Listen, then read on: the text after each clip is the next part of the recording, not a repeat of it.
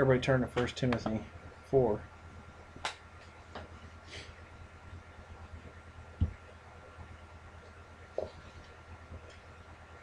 I named this message Suicidal Members for a reason.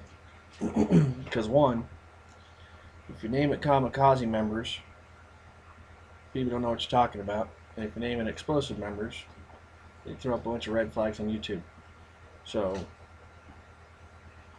I named it purposely Suicidal Members because there is a lot of members in the body specifically that are committing suicide, and unfortunately it's by the words of their mouth, but it's also because they believe the crap that they literally spew out of their mouth. And I'm going to explain today the way Yahweh explained it to me and showed me how it works, how people drift so far from the scriptures, and how they drift so far from, for lack of better words, reality, that they don't understand, like we were talking about earlier, the double side or the other side of the coin.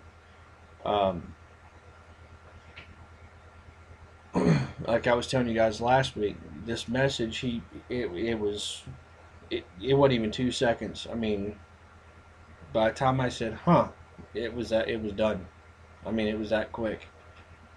It was like just an instant download of this message, and it was scripture for scripture, and there was a lot more scriptures involved. But for the sake of time, I'm not going to go through all of them.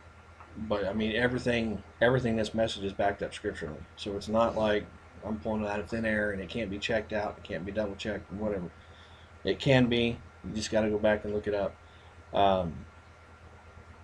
But for the sake of time, I'm only going to use a couple of scriptures, or a few scriptures. 1 Timothy 4. And I'm going to go through this and explain some things, because most people don't get, or I should say, the leaven does not get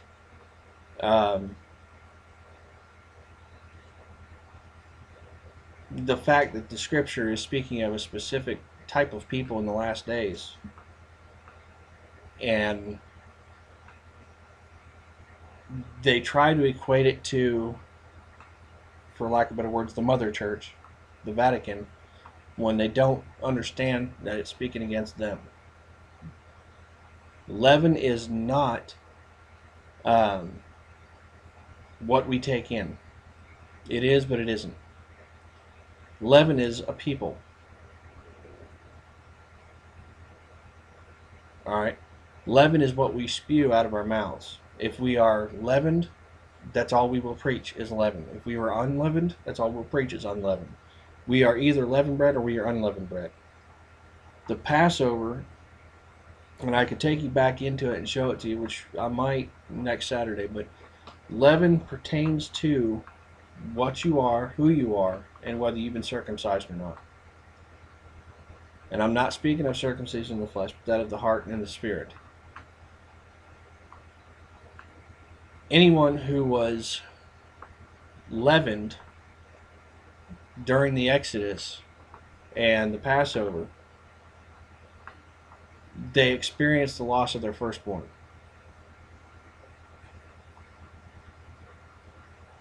And that pertains to the simple fact that judgment comes to the firstborn because they refuse to accept his firstborn.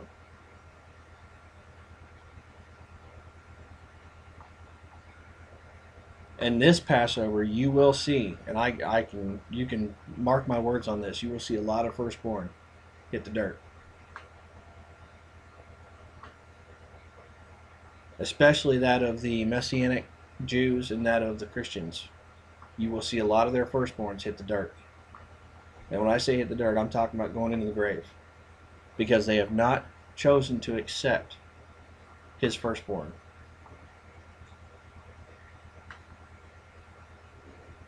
It has been marked out throughout the scriptures. It has been prophesied, witnessed, testified.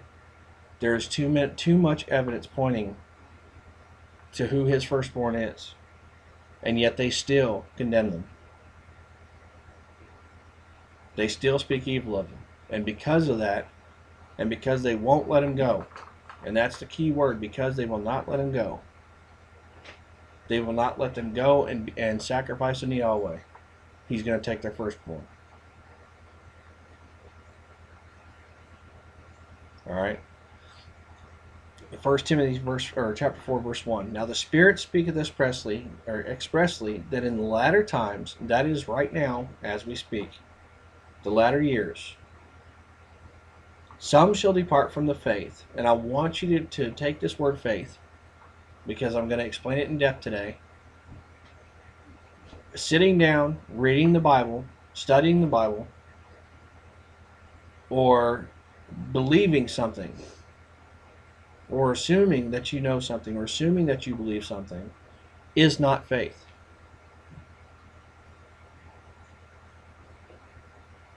Next week we're going to have a message, or I should say next Sabbath, we're going to have a message on the wrong faith. Because too many people are following the wrong faith, not realizing, not understanding that there are two types of faith. There is a faith of the flesh, there is a faith of the Spirit, and the faith of the flesh will lead you to death.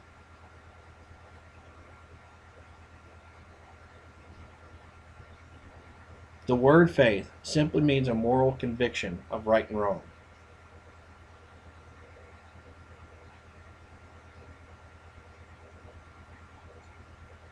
It is not a belief. It is not an assumption. And many times in the Scripture, we see the word faith mistakenly translated as the word belief, and it's not. They are not the same word.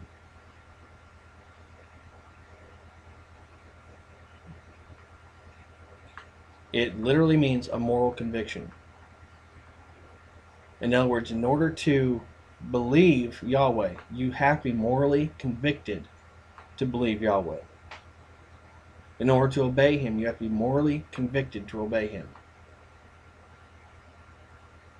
I've heard so many people say, oh, well, I choose to do this and I choose to serve him. You don't choose. You don't have the ability to make a choice. Does everybody understand? You were not created with a free choice. You were deceived into believing you had one. That doesn't mean you have one. You either are obedient to Yahweh and do what he commands, or you are serving the wrong God or the wrong deity. There is no other option. There is no gray area. There's only black and white. Just like there is on a chessboard, there is only black and white. And it literally is a chessboard. It is two kingdoms fighting against each other. Alright, now watch this. Now the Spirit speaketh expressly that in the latter years, or days, or times, some shall depart from the faith, or the moral conviction. They shall depart from the moral conviction. I want you to get that, make that sink in.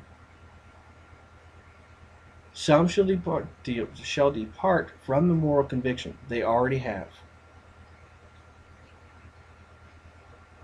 Instead, they are following assumptions instead of going back to the moral conviction. And I'm going to show you that here in just a minute, because there are so many Christians now that are accepting homosexuality and homosexual Christians, which in the eyes of Yahweh, that should never be accepted. Alright? He said it himself that homosexuality is an abhorrence to him. It is an abomination. Abomination. Alright, now watch this. They're giving heed to seducing spirits and a doctrine of the devil.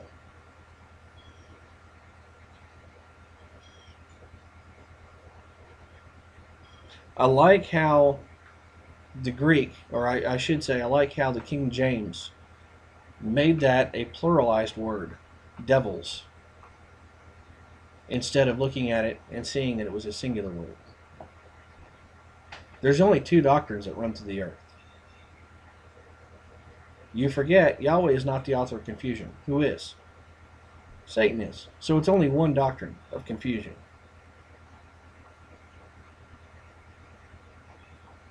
I guarantee you, if you took the Church of Christ, you took the Baptists, you took the Pentecostals, you took the Assemblies of God, took all their ideology, their theology,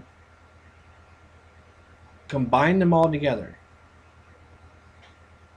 it would be one doctrine. It'd be the doctrine of confusion. You can't have that many different doctrines. There's only two in the earth, the Word says. Yet they still fight among themselves. They still fight, and that's because they don't see the other side of the coin. All right, now watch this.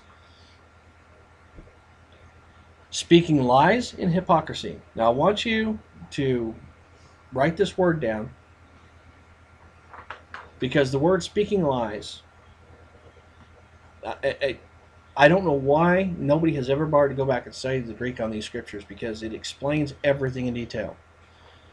Speaking lies is the word pseudo-logos.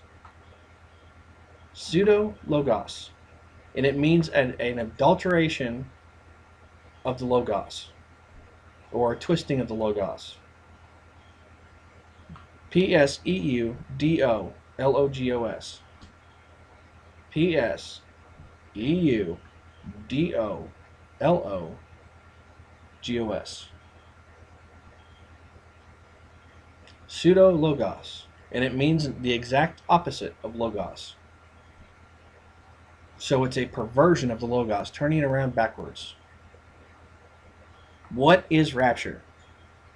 It is a pseudo-logos. It is the opposite twisting of resurrection. Scripture says, and this is in 1 Thessalonians 4, that when he descends, he's bringing the saints with him. How did we get the opposite? We're going up there to him.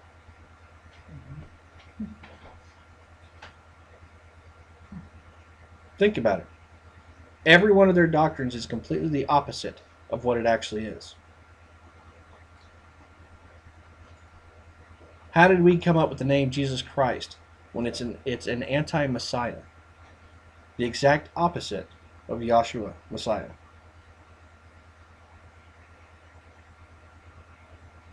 Is everybody following that? John and Paul both prophesied. Both prophesied. You got two witnesses that someone would come to replace the Messiah of Israel. A Romanized version did. Hello? Now watch this. Speaking lies and hypocrisy. Hypocrisy is hypocrisy. And it literally means acting in deceit or dissimulation. Acting under a feigned part. Now that word hypocrisy should have never been used for that right there. Do you know what the word hypocrisy is? Everybody here should know what the word crisis is.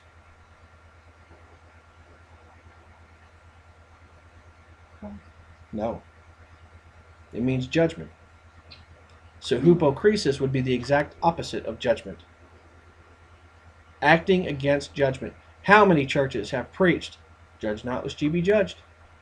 Don't you judge me. You don't know what's in my heart. That is hypocrisy. Don't you judge me because you don't have the authority to. When the word says I have all authority to. The word told us to execute righteous judgment. So why aren't we? Because they don't want to be judged. It's the same way as saying, oh, well, we're all sinners, and there's no way you can stop being a sinner. It's so you cannot judge them. So they can keep doing whatever they want to do. Is everybody following? Watch this. Having their conscience Now the King James says seared with a hot iron. The actual word conscience is a moral consciousness or a moral conscience. And the word seared with a hot iron literally means cauterized. What happens when you cauterize a wound? What? Okay, now wait a minute. Why would your moral conscience need to be cauterized?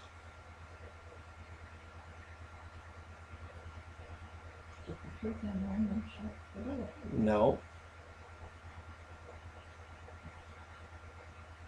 It means that it got separated, and while it was separated, now mind you what separation is. It's merismos, circumcision. So while it was circumcision, they let a little bit of truth in and they cauterized it. That's as far as they went. They got just enough truth to survive on, and they went out and started preaching it. Look at all of the church fathers, all of the Catholic church fathers, and look at exactly who they were, what they were, who they were disciples of. And you will find, even in their own research, they were not actually disciples. They had spent, at best, maybe 5 days or five sermons or messages under one of the apostles, and that is it. That is not enough to get the Spirit and get discipline. Yet all the churches of the world lean on their theology. Think about it. Now watch this. Forbidding to marry, and I looked up the word marry, and it's gameo, G-A-M-E-O, and it literally means to marry a wife. Forbidding to marry a wife, homosexuality.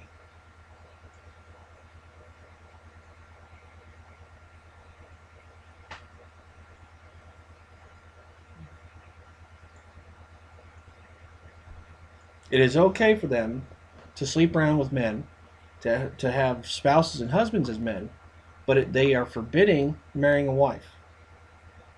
It is the same word found as tolerance. They are allowing tolerance. People, we're in the last days. And as I said before, you will see this Passover, a lot of the firstborn start perishing. Because they're not doing what they're supposed to be doing.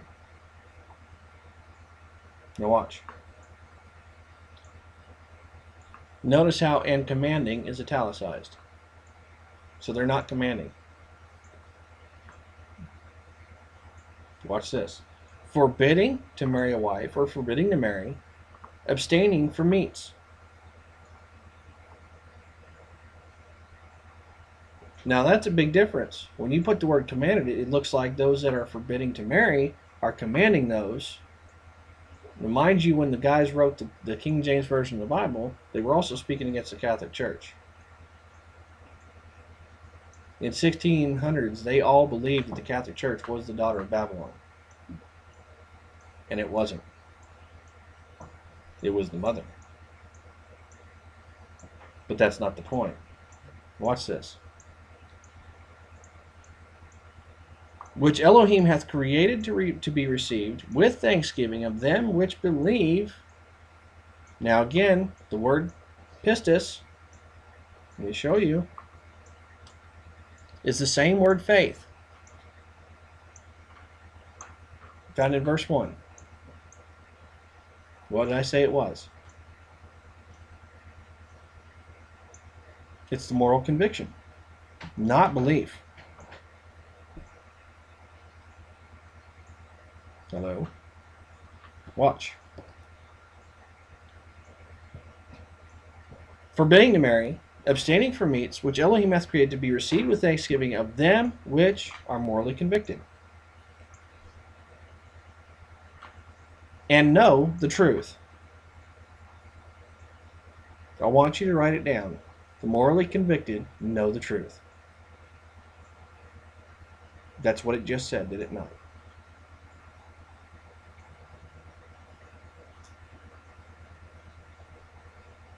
Now watch this. For every creature of Elohim is good and nothing to be refused, if, I want you to circle the word if, because it's not found in there. And there's a reason why I want you to circle the word if. Because if you throw the word if in there, it changes the meaning of the scripture. In other words, it would be okay to eat this and that if you were thankworthy or thankful. But that's not what it says. This is what it says. Forbidding abstaining from meats, which Elohim hath created to be received with thanksgiving of them which are morally convicted, and know the truth. For every creature of Elohim is good, and nothing to be nothing to be refused, but received with thanksgiving.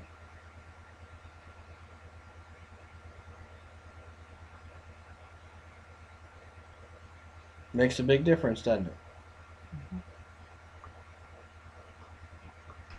Everything is to be received with thanksgiving, regardless of what it is. For it is sanctified by what? There's the word again. It is sanctified by the word. You're telling me that the word sanctifies pork? Huh? What did we just read? That nothing of Elohim that was created is to be rejected. If he created it, is it not sanctified? By the word, yes it is. If we are walking the word, obeying the word, and doing what the word says, yes, it is sanctified. Now, does that mean, oh, we can still eat, we can't eat pork, or we can eat pork? Again, it goes back to your moral conviction. If you are morally convicted that it's wrong, then don't eat it.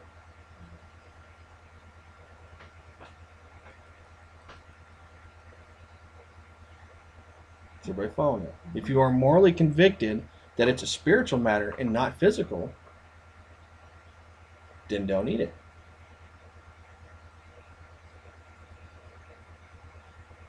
Did you understand what I just said? There is a swine of the flesh, there's a swine of the spirit. There's two sides to every coin. Now watch.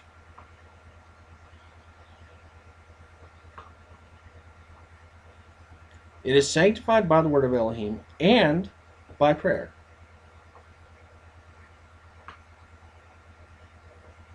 So not just by the word, but by prayer also.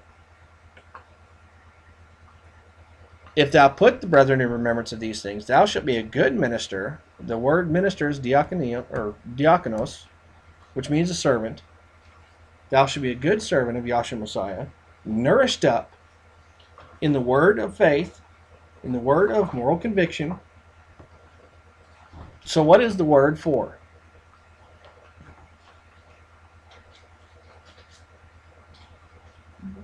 It's to convict you morally.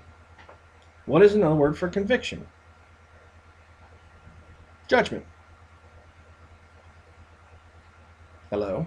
So if you are morally convicted, what is the difference?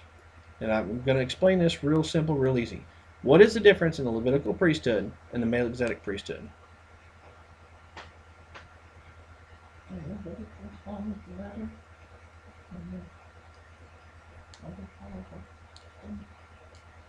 Close.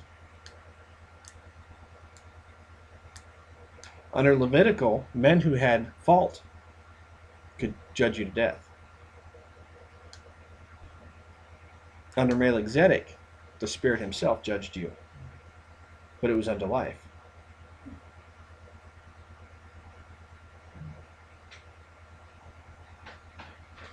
So we're following that. When he judges you, it is to bring you to eternal life. It is not to condemn you to death. That's why Paul said we are no longer under condemnation. That means under the Levitical judgment of death. But now this time we are brought into life through the Spirit. Does that mean we are no longer under the law? No, it doesn't.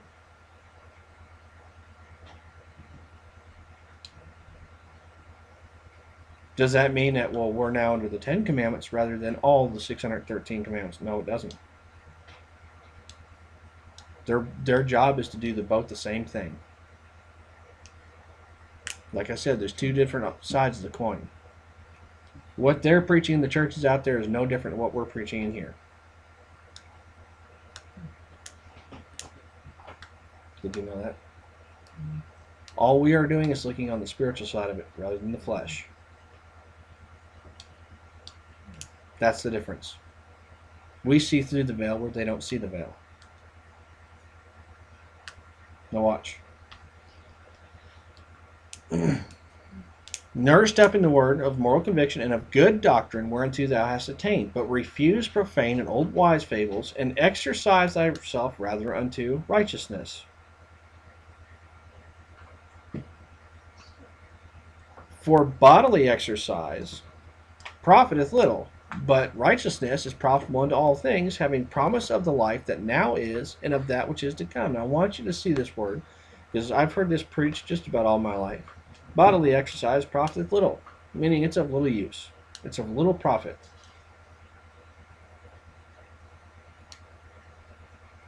How many times have I heard my mom say, oh, but the scripture says you're not supposed to be exercising?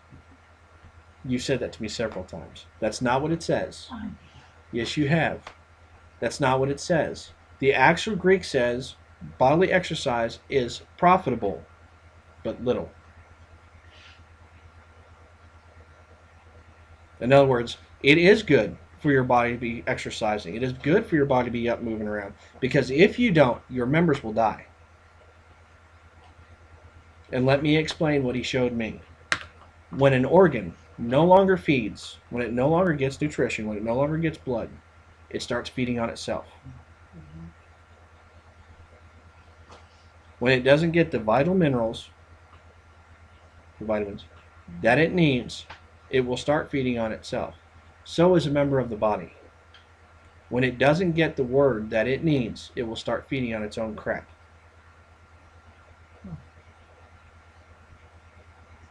Is everybody following?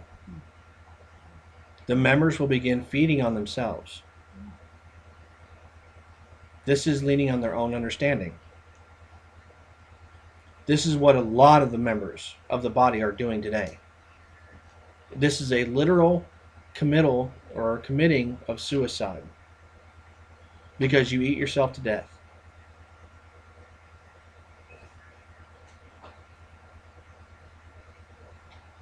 Jay knows. Tasha knows. You do. That organ will end up feeding itself to the point where it dies. And then it's useless. And then what will happen when that member dies? The death in that one organ will start spreading to the rest of the organs. Goes straight all through the body. Eventually it'll do something. And then what happens? We die. The body dies. The whole body dies. Why do you think the word says we're supposed to cast out that member? So it doesn't start infecting the rest of the body. Now watch this. I'm going to show you this. It's real simple. The easiest thing to comprehend. Watch. I'm going to show you how it starts feeding on itself. Verse 7. But refuse profane and old wise fables. Number 1, gossip. That is the number 1 killer of a body member. What? Verse 7. 1 Timothy 4:7. Is everybody hearing me? Wise fables, which are their stories, gossip. Oh, so-and-so did this, and so-and-so did. Gainesville is I would have to say Satan's seat is in Gainesville. It is the worst for wise fables. The worst for gossip.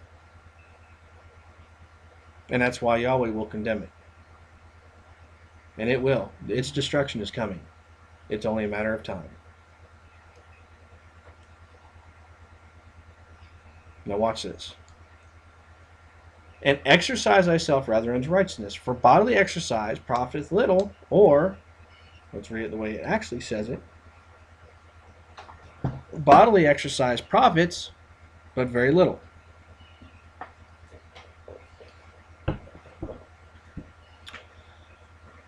But righteousness is profitable unto all things, having promise of the life that now is, and of that which is to come. This is a faithful saying, worthy of all acceptation.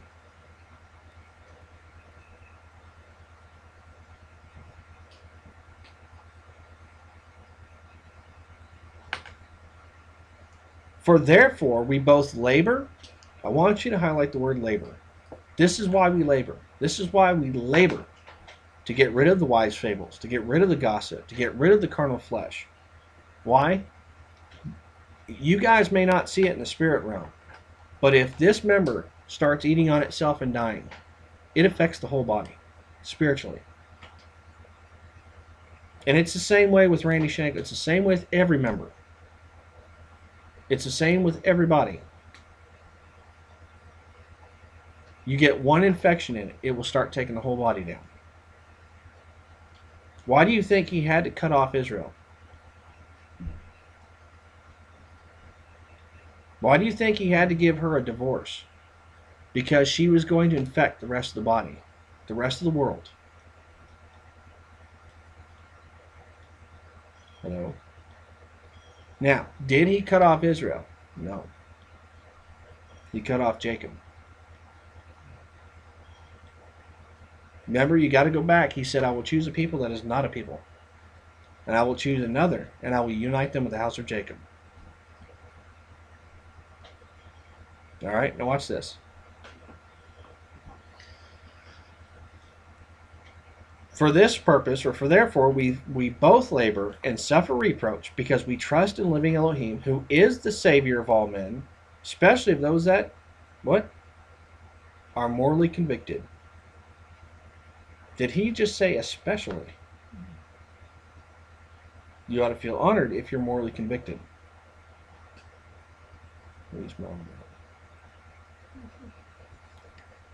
Verse 11. These things command. I'm sorry. What did he just say? That is a commandment. These things command and teach. So we're commanded to get rid of the gossip from out of the body. By any means necessary, even if it means getting rid of the last member of the body. You've got to get rid of the infection before it spreads. Right? Now watch this.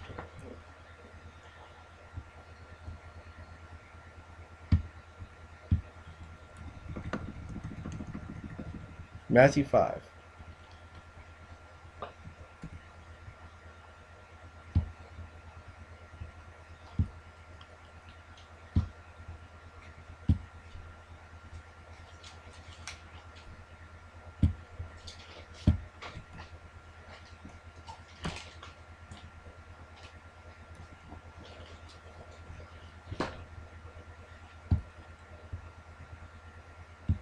I'm going to read 29 through 30 because I'm just showing you what he said to do with the members.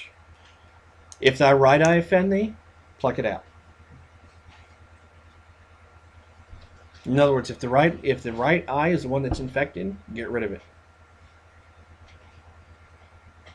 Cast it from thee, for it is profitable for thee that one of thy members should perish, and that not thy whole body should be cast into the grave.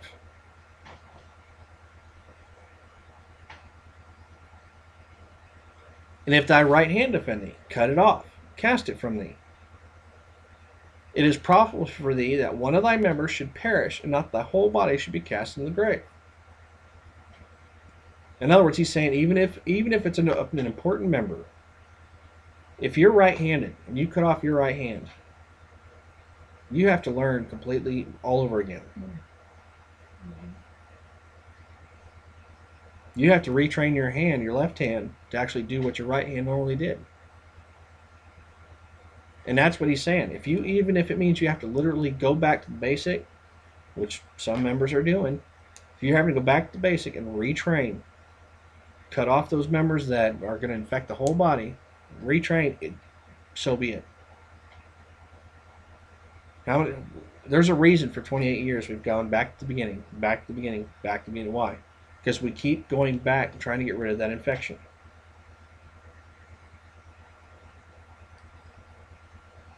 And sometimes we don't catch it in time.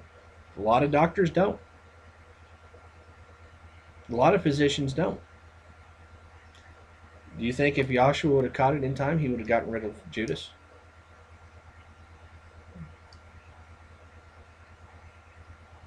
Think about it.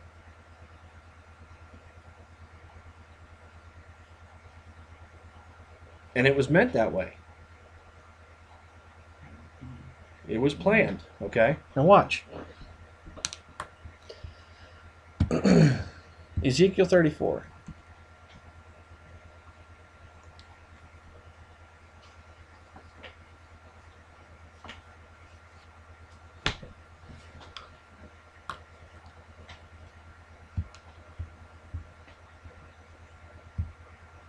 What did I say?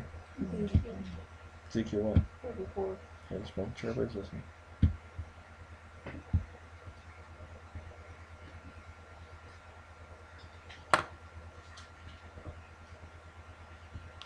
And I fully understand that when Dad was here, a lot of the things he spoke of, kind of like Peter said of Paul, they were hard to understand. And because at the time, we were not where we should have been.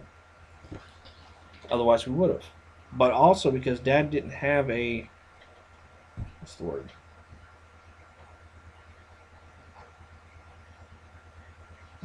He didn't have an ability to break everything down and explain it word for word. And the reason why I say it is because he didn't have access to a computer. He didn't have access to an interlinear where he could, reveal every word. He had to literally open up a concordance to find it. So it was a lot harder manual labor to do rather than just going word for word. Whereas we have the ability to. All right. So on that aspect of it, there was a lot of things he taught that we just were not able to hear. All right. And if a member, as I was saying before, if a member of the body does not receive the word and receive it where it's supposed to be, it will start feeding on itself. And these become reprobates. Lisa Casey is a perfect example. Bill McGinnis, perfect example. They begin feeding on themselves and there's no nutrition. And it's not because it's not being fed to them, it's because they're not accepting it.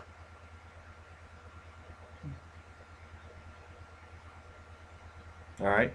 It's kind of like when an appendix, why does it go bad? It becomes infected. Why does it become infected? Because it's received too much of the wrong nourishment. Too many toxins. Too many outside influences. Same thing with the pancreas. It receives too much sugar and overabounds of sugar, so a person becomes diabetic. Or the opposite direction. It just depends on the body, whatever it's needing. Like me at work, I can usually tell when I'm needing some kind of energy or some kind of sugar, because you just start getting sluggish. Not enough air, not enough oxygen, not enough breath to get up and do anything. So immediately I go get a drink, something sweet, I'm done. All right? Because I normally don't eat sweets. That's why I know I can usually tell I need some kind of sugar for energy. But anyway, verse 9, Ezekiel 34:9. Therefore, O you shepherds, hear the word of Yahweh. Now, who's he talking to? Okay, so why is he reprimanding the shepherds and saying, look, you need to hear the word of Yahweh? Because they are feeding on themselves. Watch this. Thus saith Master Yahweh, behold, I am against the shepherds. I will require my flock at their hand, and cause them to cease from feeding the flock. Neither shall the shepherds feed themselves any more.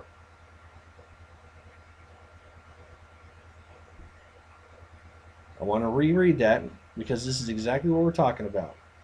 Neither shall the shepherds feed themselves any more.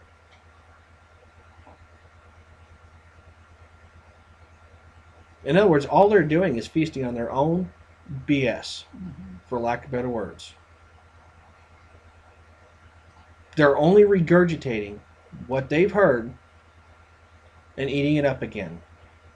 2 Peter, it explains it in detail. They are the sow that was washed, returning unto its own mud.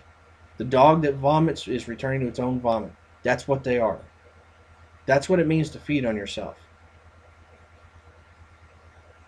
You're just spewing the same bullcrap, BS, over and over and over. That's why when you step in any one of the churches, it's the same message. Retold in a different manner. Retold in a different way. Yeah, every once in a while you may hear something fresh, something new. That goes right back to the scripture. They're ever learning, never able to come to the knowledge of the truth. Why? Because the truth would set them free from the repeat messages. It would set them free from feeding on themselves. Watch this. For I will deliver my flock from their mouth, that they may not be meat for them.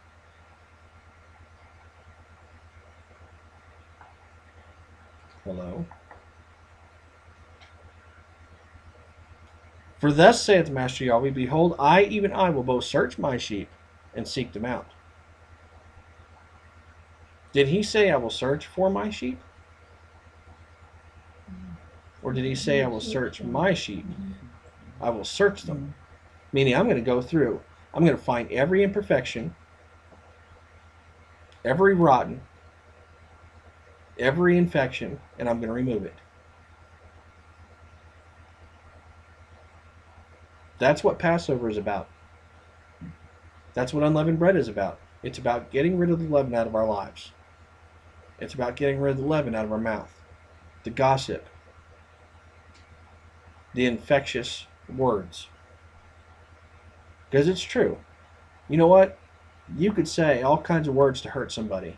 And did you know you can never take those words back? What you've said, they're there.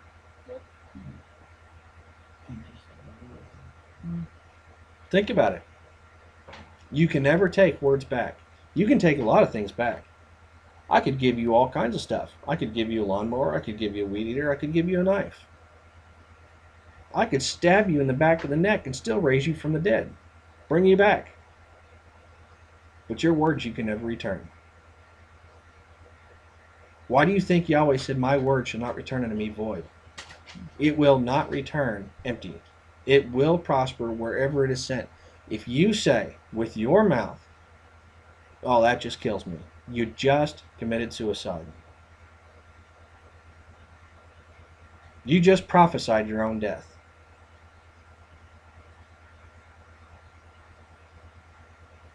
Has everybody understood?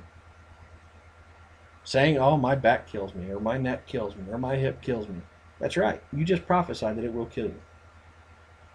It will be the death of you. It will drag you down to the depths of hell, the grave. And you can't take them back. And I'll show you that here in just a minute. Watch this.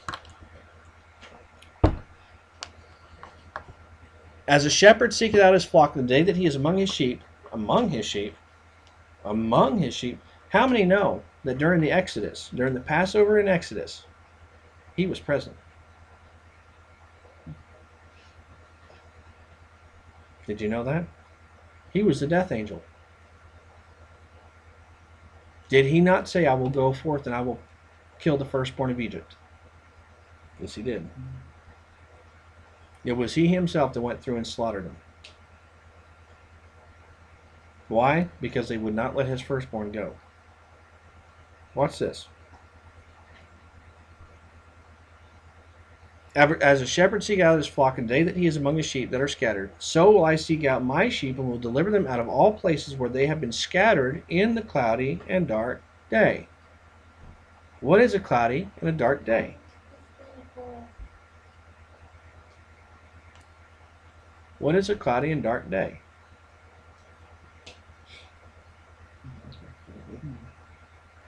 Okay, dark day has to do with ignorance. What does the cloud represent? Huh? Nope.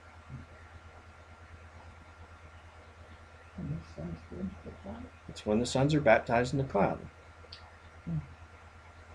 When the people start seeing and realizing that, hey, these guys are baptized in the cloud, just as Moses was, just as Joshua was, just as Peter, James, and John were, just as Elijah was, they're going to start seeing, wait a minute, these guys know what they're talking about.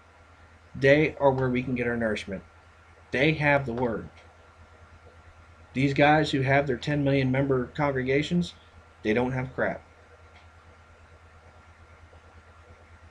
All they're doing is feeding on themselves. Now watch this.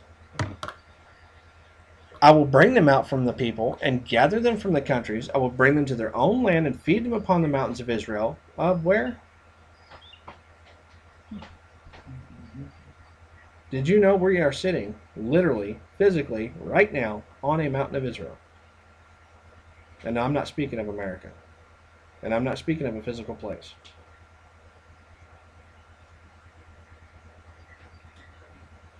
Any place where he has placed his name is a mountain.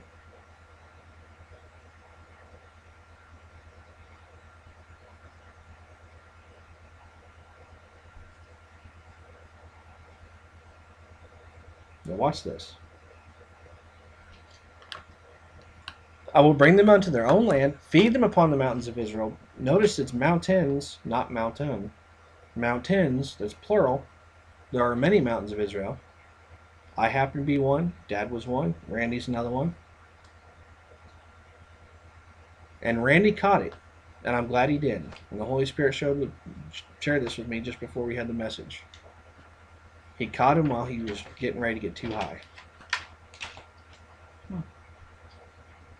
He's allowing him to rebuild and start fresh. That's going to make 4 times. Think about it. Now watch.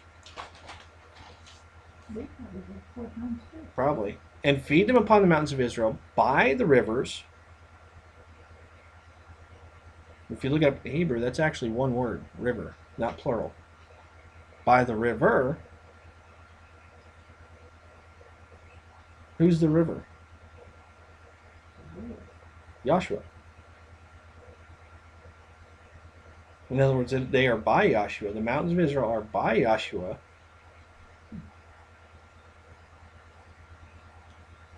And in all the inhabited places of the country.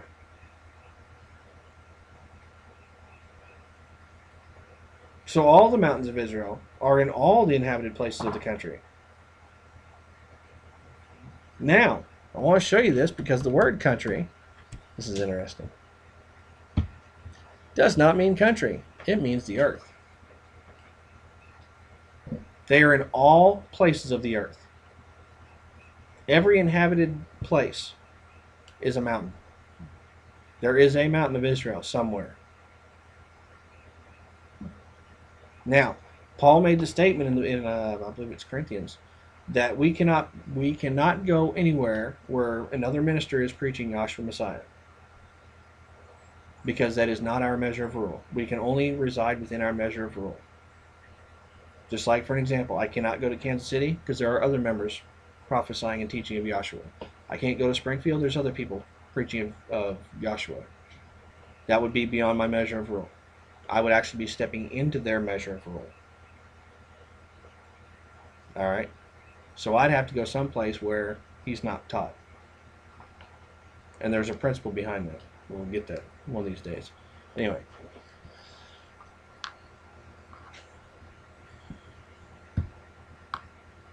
I will feed them in a good pasture upon the high mountains of Israel shall their fold be. There shall they lie down in a good fold, and in a fat pasture shall they feed upon the mountains of Israel. So in other words, the mountains of Israel are where they can feed. A mountain is where you can feed and get nourishment and live and survive.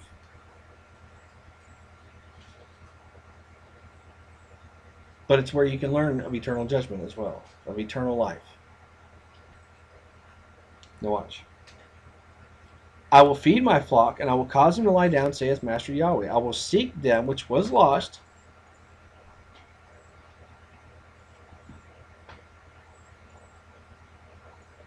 Pay attention. Watch where he's sending the lost. and bring again that which was driven away, and will bind up that which was broken.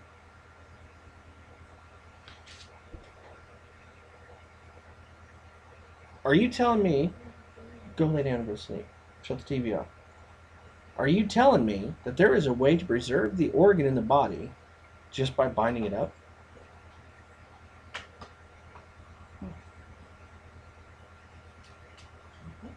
Think about it. If you have somebody running their mouth all the time and you bind up their mouth, will they listen? They would have to, wouldn't they? They'd be forced to. Now watch this. Where was I at? Thank you. I will seek that which was lost, and bring again that which was driven away, and will bind up that which was broken, and will strengthen that which was sick. But I will destroy the fat and the strong. The fat is referring to those that fed upon themselves.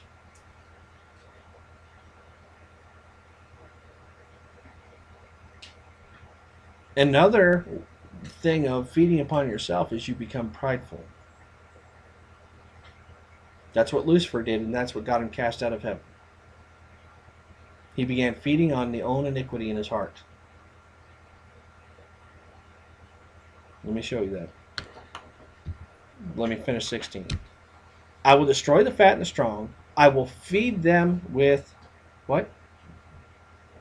Now, is he talking about the sheep, or is he talking about the strong and the weak, or the strong and the fat?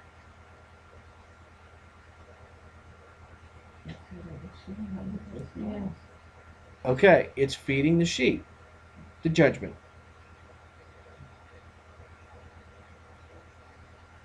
Because in other places he said, I will feed my people with judgment. That's what it's for. Judgment, and understand this and write it down. Judgment is a food. It is a meal. It is something you can feast upon. What was the whole principle of the children of Israel walking through the wilderness? Showed Yahweh's power to keep them. It was a 9-day journey. It took them 40 years. What was the reason why it took them 40 years? Murmuring and complaining. Gossiping back and forth, one another. Pay attention to this. That's what drove them around the mountain. It was a 9-day trip. They could have been there in 9 days. They could have been feeding on judgment. But instead, they fed themselves.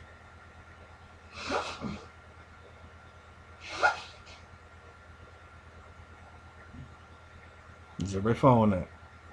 So, for 40 years, he had to end up sending them quail, sending them manna, just to sustain them in their disobedience.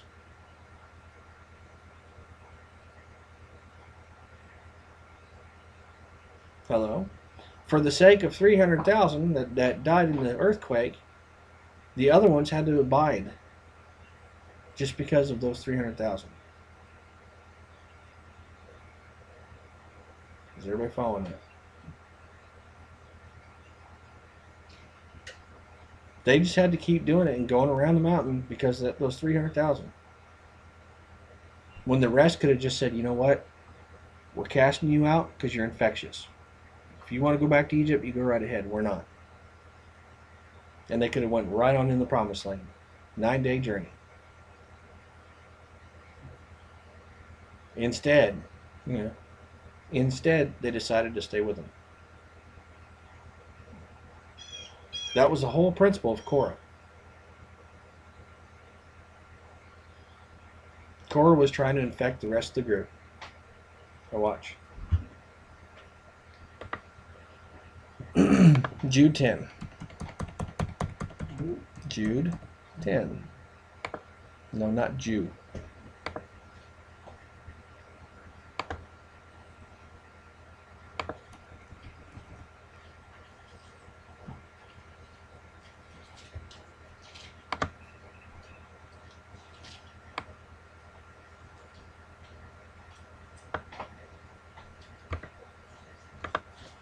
And mind you, what I just showed you was his judgment against, or his indictment against the shepherds, which are the pastors. Okay? Now watch this. Verse 9. Yet Michael the archangel, when contending with the devil, he disputed about the body of Moses, durst not bring against him a railing accusation, but said, Yahweh rebuke thee. But these speak evil. Excuse me. But these speak evil of those things which they know not. Now this he's talking about the murmurers and complainers.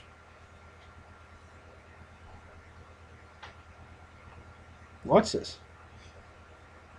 But what they know naturally in the flesh, as brute beasts or behemoths. Hello. Where is the behemoth's strength? Job 40 explains it. It's in his loins. Meaning he's only led by the lust of his flesh. Now watch. In those things they corrupt themselves. I'm sorry, they what? They corrupt themselves. Nobody's there corrupting them.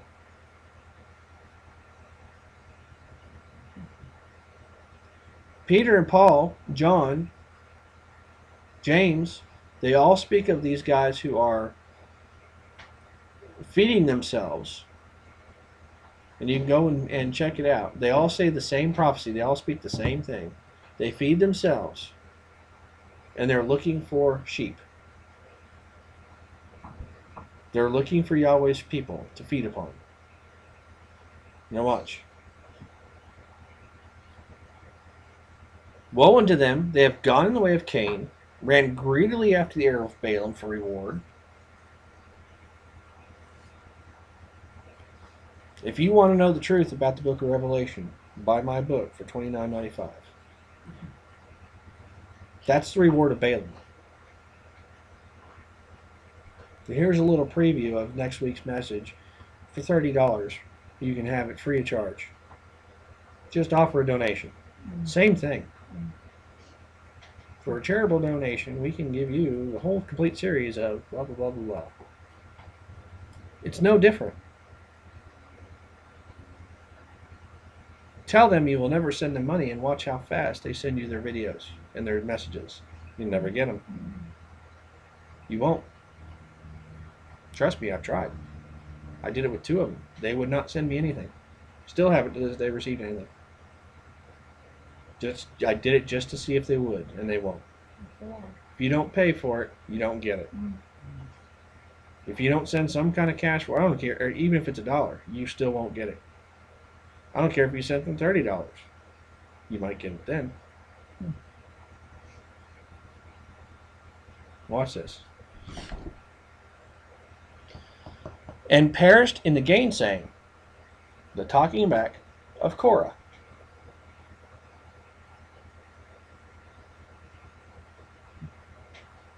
These are spots in your feast of charity. Spots. These are. Let's take a better look at that word. Spots. More like gangrene. Infection. These are infections in your spots of love. Or in your feasts of love. What is Passover? What is unleavened bread? What is Pentecost? What is the Feast of Harvest? What is the Day of Atonement? What is Feast of Tabernacles? They're love feasts. Those are the 3 times we were commanded to come together to meet Yahweh. Because we love Him. Hello? Notice they also appear at the same feast. I think it's funny. Her doctor, Nemeth, the baby doctor, whatever you call her, OBGYN, is taking vacation this week. It's Passover. She's a Jew.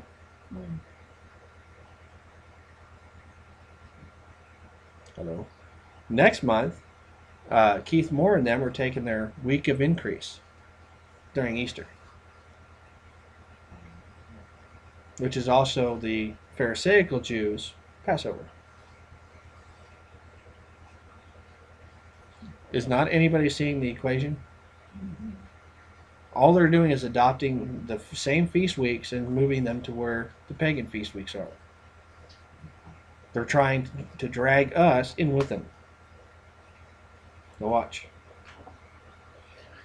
These are spots or cancer cells, infections in your feast of charity. When they feast with you, feeding themselves without what?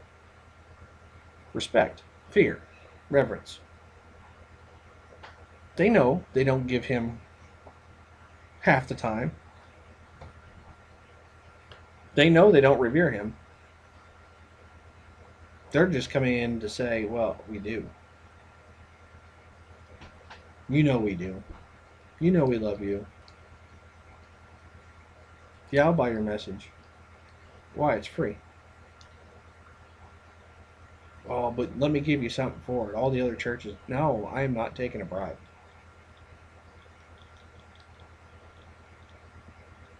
Hello. To even accept anything for a message is a bribe. The same thing Yahweh said not to do. It blinds the eyes of who? The wise. It blinds the eyes of the wise, the word says. Watch this. Clouds they are, without water.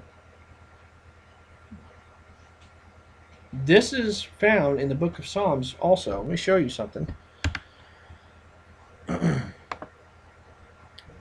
Where was I at?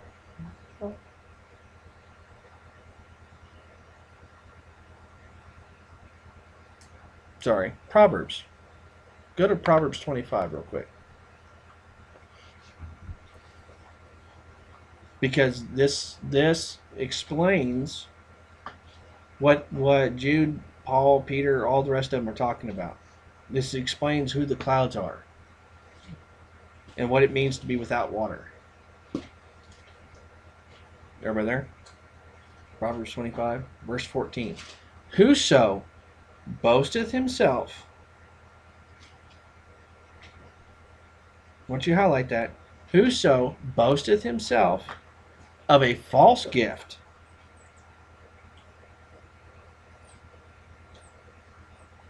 Come to our week of increase because we're laying hands on the sick and watching them recover. We're going to have healing sessions. We're going to have speaking in tongues event. We're going to have all kinds of events. Healing. You're going to see mass, in my words, a mass hysteria of psychotic advances going through the members of the church. Because it's no different. Whoso boasteth himself of a false gift is like clouds and wind without rain. So what Jude is actually saying is these guys who are clouds without water, they are boasting of false gifts. These are not actual gifts from the Holy Spirit. These are liars. Now watch.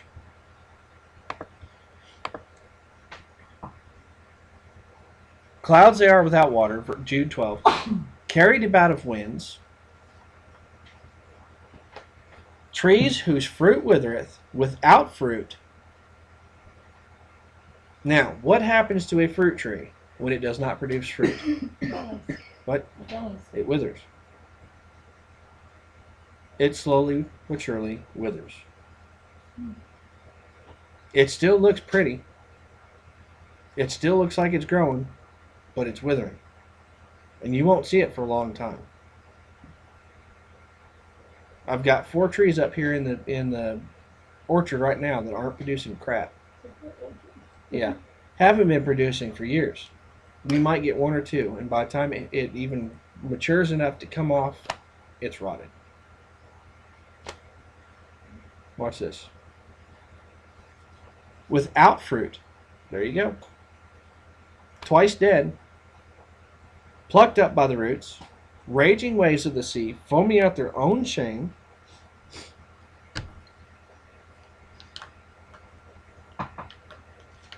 I can remember a prophecy I was given not long after Dad left. I sent it to a couple of the ministers, one of them in Branson, and I watched the video of him bad-mouthing the prophecy. It didn't come from me. You can ask Mom. There's no way that could have come from me. I don't even know that kind of information. And he bad-mouthed it, foaming at his own shame.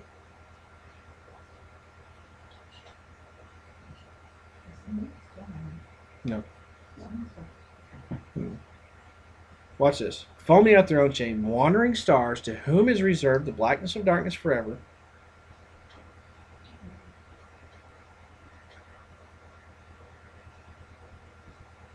You mean Kenneth Copeland, Jesse Duplantis, guys like them are reserved for darkness forever? Yep. They're feeding on themselves. I want you to pay attention to this, because there's a scripture, I believe it's in Isaiah, where Yahweh makes a statement. He said, all the gods, the deities that you've built for yourself, they neither speak nor hear. I've heard I've heard Kenneth Copeland, Jesse Duplantis, Keith Moore, all these guys say, oh, well, I just got a message from the Lord. The Lord doesn't speak.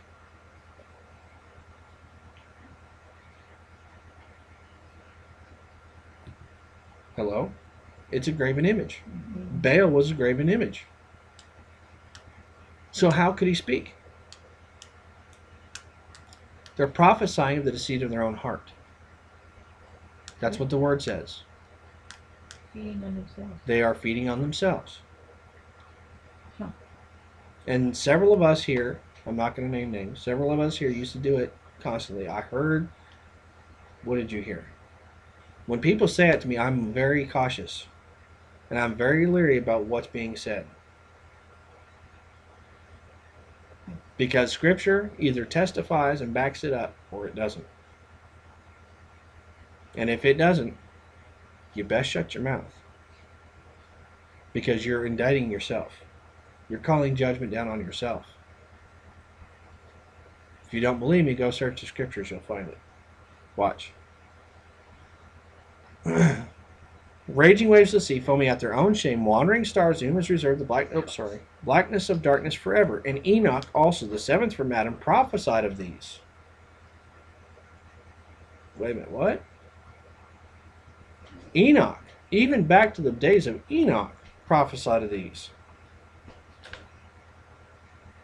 So you're telling me that these guys have been in every generation since Enoch? Yep. They are in every generation. And they will come to a point where there will no longer be a generation for them. We're going to cut off the infections. It's called judgment. That's what eternal judgment's about. Watch. Prophesied of these, saying, behold, Yahweh cometh with 10,000 of his saints, to execute judgment upon all. I just told you. That's what judgment is about. To convince all that are unrighteous among them of all their unrighteous deeds which they have unrighteously committed, and of all their hard speeches. Notice that's not even in there. The word actually is hardness.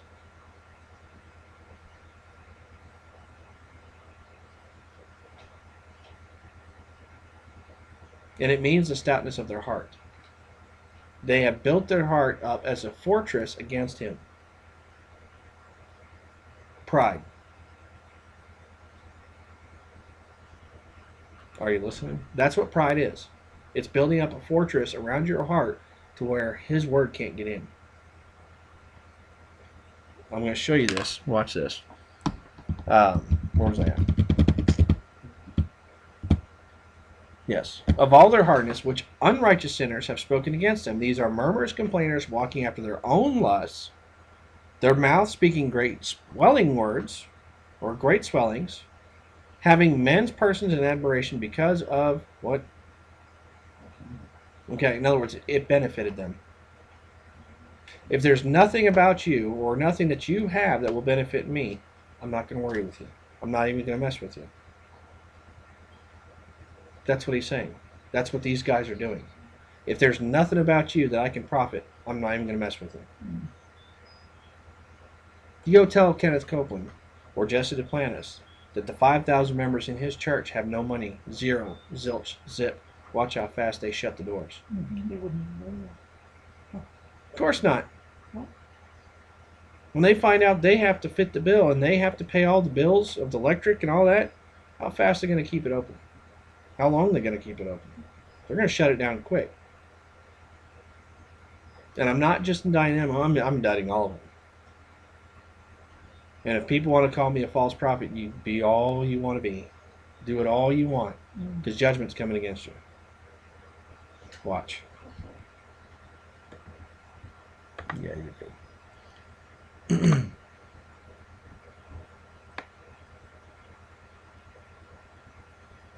Proverbs 28. Well, actually, I was going to show you Leviathan himself. Job 41.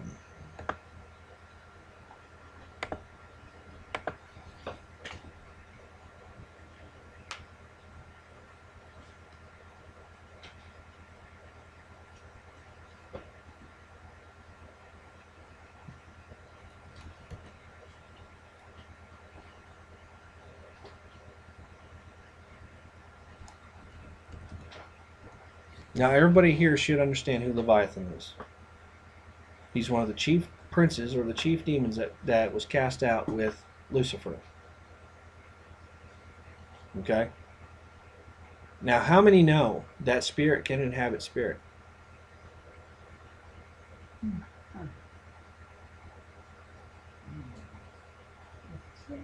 Spirit can inhabit spirit. If Yahweh can inhabit all his hosts of heaven at the same time, he can inhabit all of us at the same time. Therefore, spirit can inhabit spirit. All of the spirits, and I'm going to explain this real clear because it's also found in the book of Enoch. All the spirits that fell, the third of the stars that fell with Lucifer, were all in Lucifer at one time. They were all in Lucifer at one time. He became a multiple personality. Where do you think that we get the idea?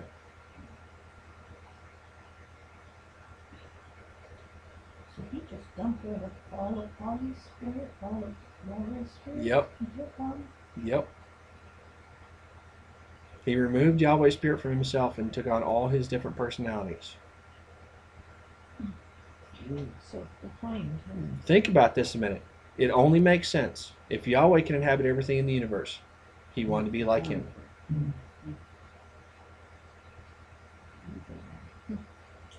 Now watch this, because this explains it all. This here is the story of Leviathan, the person that was in his heart. In Lucifer's heart. And it's in 99% of mankind. This is the sin that Adam took out of the garden. When he wanted to be a God, an almighty one, watch. Canst thou draw out Leviathan with an hook? This is verse 1. Or his tongue with a cord which thou lettest down. Job 41:1. Thank you. Or his tongue with a cord which thou lettest down.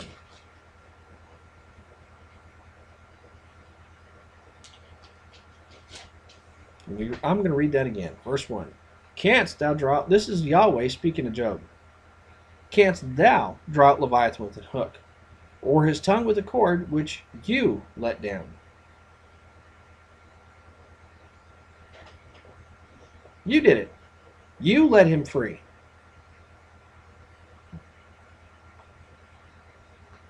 Canst thou put a hook in his nose, or bore his jaw through the thorn? Will he make many supplications? Is he going to beg and plead with you? Is he going to beg you to let him go, and he will never touch you again? No, he won't. This was the entity himself that caused Lucifer to fall. Do you really think he's going to back? He wouldn't step down from Elohim. What makes you think he's going to stand down for you? Pay attention to this, because Yahweh's explaining a battle to Job and how to do it right. Watch. Will he make a covenant with thee? Wilt thou take him for a servant forever? You mean at some point he's a servant? Yes, he does. Because if you are not cautious and you're not getting nutrition from the word, you will feed on him. It becomes pride. Watch. I can already see I'm going to have to make this 2.2. Verse 5, wilt thou play with him as with a bird? Or wilt thou bind him for thy maidens? Shall the companions make a banquet for him? Shall they part him among the merchants? Canst thou fill his skin with barbed irons, or his head with his fish spears? Lay thine hand upon him. Do it. Lay your hand upon him. Remember the battle. Do it no more. Behold the hope of him, or see, look and see, the hope of him is in vain. His faith is in vain.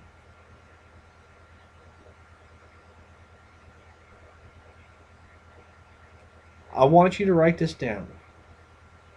The hope of a prideful person, or the faith of a prideful person is in vain. That's what he just said. I'm not adding to his words, and I will not.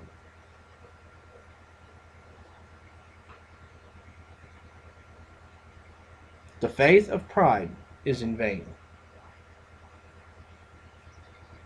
Faith or faith? Faith. T-H. T-H. F-A-I-T-H. The faith of pride, or the faith in pride, is in vain. It's empty. It's useless. It will take you nowhere.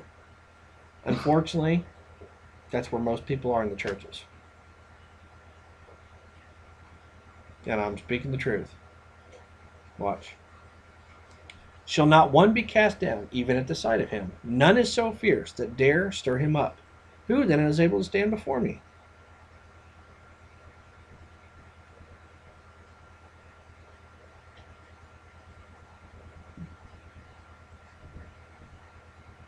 Did you just see that? Let me read it again. None is so fierce that dare stir him up. Nobody is so violent that they will literally go into their own heart and try to stir him up to battle him. Now watch this. Who then is able to stand before me? Meaning every man's got it. Every man has got the spirit of pride in him. And as long as you have pride in you, your faith is in vain. It's in vain. That's why he said, do the battle. Lay your hand upon him and do the battle. Stir him up. It'll be the one battle you'll remember the rest of your life. And then you will. I've met him face to face. I know what I'm talking about. He is a nasty, fugly looking creature. He looks like a man. Well, he looks like a serpent man, for lack of better words. He turns into a reptile, but he has all the features of a man. What? It sounds weird, but it's true. I was just thinking back to our conversation with Carter Oh yeah. shape-shifting. Yeah, that's pretty much what it is. It's shape-shifting. Don't tell me he wears chain link and leather. No. He's on the uniform. No. When I seen him, he was wearing a business suit and a tie, and he looked just like a security guard. And then he transformed into Leviathan. And he was a fugly looking creature. Kind of looked like a gecko, almost. Except he was a big looking, nasty, beady eyed. Anyway, let's read it. Verse 11. Who hath prevented me that I should repay him? Whatsoever is under the whole heaven is mine.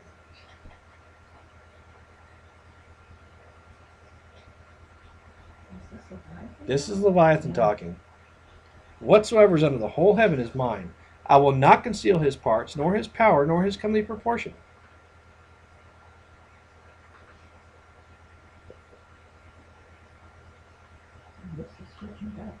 No, this is still Leviathan speaking. Watch this. I will not conceal his parts. I'm not going to cover up your privates. I want the whole world to see him. Watch. What are we seeing on TV? Watch. Nor his power, his lust, nor his comely proportion. I'm gonna show beauty all over the world. The arrogance. Now watch. Who can discover the face of his garment, or who can come to him with his double bridle? What is a double bridle? With forked tongue. Pretty much. It's two-faced. He'll talk pleasant and nice to you to your face, and as soon as you turn your back, he'll stab you in the back. To your face, oh, Jane, you're so righteous. You turn your back on me, and I'll go right to the Father and say, you know what? She is a lying, backstabbing son of a you know what. He's the accuser of the brethren. That's what he does. Mm-hmm. Now watch. Who can discover the face of his garment, or who can come to him with his double bridle? Who can open the doors of his face? His teeth are terrible round about. And they are. I mean, you thought I was ugly. Wait till you meet him. Watch. His scales are his pride.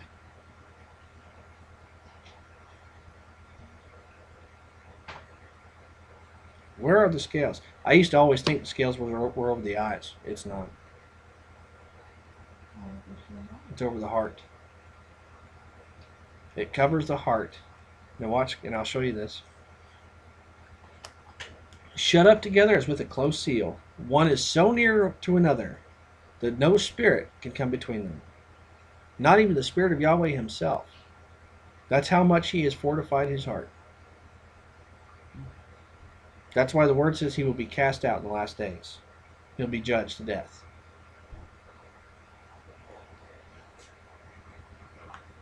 They are joined one to another. They stick together. They cannot be sundered. They cannot be marasmosed.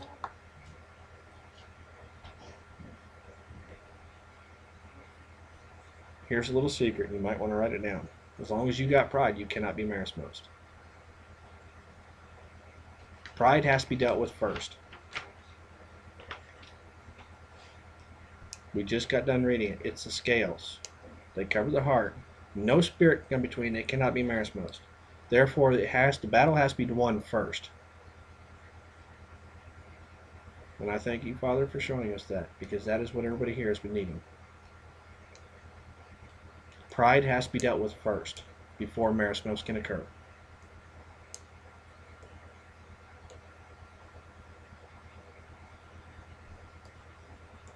And we will continue this next week. Yeah. The girls are right. Well, one of them's right there. They're both. Any questions?